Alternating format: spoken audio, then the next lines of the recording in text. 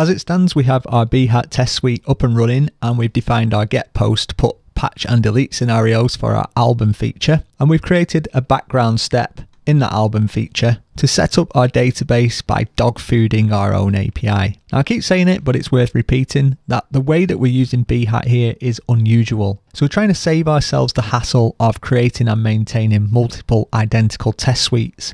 We're going to have a bunch of different JSON API implementations that all follow roughly this same spec. And this is a non-typical circumstance. It's purely for the sake of this tutorial. But as we've extracted and centralized our test suite, we hit on some unique challenges that we would typically find quite trivial to solve. So adding data is one, but cleaning up after ourselves is another. And what I don't want to do is have to set up some weird /cleanup endpoint or something of that nature. And when this is hit, this would then truncate our database or something. It seems really nasty. So instead, I'm going to hard code and then smash in a SQL command via PDO. So I've already got this in my clipboard. I'm going to jump into the feature context just above our real implementation. I'm going to drop this in to clean up our database.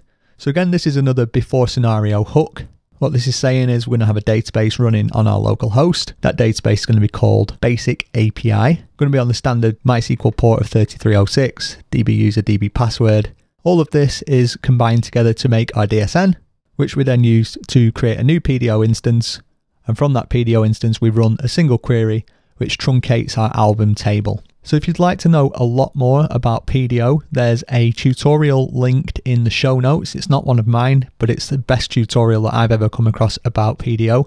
And essentially what's happening here is by truncating the album table, we're going to reset that auto-incrementing integer for the ID back to 1, which is good because, as mentioned in the previous video, we're going to anticipate that certain records exist with certain IDs, and this implicitly expects that the IDs always start at 1. So the downside to this approach is that when we switch projects, we'll need to swap out our configuration. Maybe the database name will change. Maybe it will be that we're no longer using MySQL, we switch to using Postgres instead. So we're probably going to have to come back and look at this a little bit later on when we switch to different implementations.